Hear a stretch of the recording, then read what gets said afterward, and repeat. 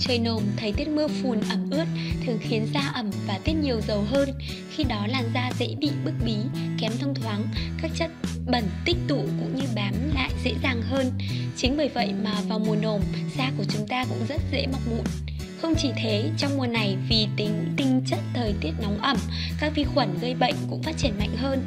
Thế nên ngoài nguy cơ mọc mụn nhiều hơn, da của chúng ta còn rất dễ mắc các bệnh như là viêm da, dị ứng, mụn bọc, mụn mủ, trứng cá. Vậy, để phòng tránh mắc bệnh về da khi thời tiết nồm ẩm, các bạn cần thực hiện những việc như sau. Thứ nhất, đó là làm sạch da, chăm sóc da mỗi ngày.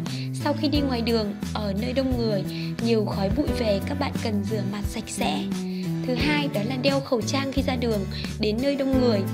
Thứ ba, đó là mang theo giấy thấm dầu bên mình, bởi trong thời gian nồm ẩm này, da sẽ tiết rất là nhiều dầu.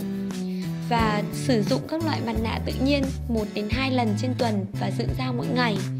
Để đảm bảo vệ sinh môi trường sống luôn sạch sẽ, khô thoáng. Để tránh ẩm ướt trong nhà, các bạn nên hạn chế mở cửa nhiều trong thời gian này, sử dụng điều hòa, máy hút ẩm.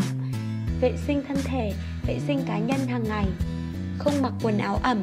Vào thời tiết nồm ẩm, các bạn nên sử dụng bàn là, máy sấy để đảm bảo quần áo được khô hoàn toàn. Và ăn uống đủ chất, bổ sung rau quả, trái cây. Chú ý uống đúng 2 đến 2,5 lít nước mỗi ngày.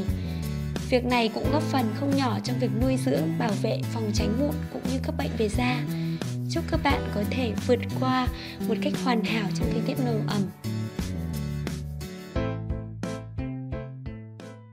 Cảm ơn bạn rất nhiều vì đã xem video. Hãy like và share cho bạn bè và người thân nhiều tí thích. Và chia sẻ với chúng mình biết cảm nhận của bạn bằng cái comment bên dưới nhé. Và để không bỏ lỡ những video hấp dẫn mới nhất, bạn chỉ việc đăng ký kênh bằng nút đăng ký subscribe ở góc phải dưới video. Chúc bạn một ngày hạnh phúc. Goodbye.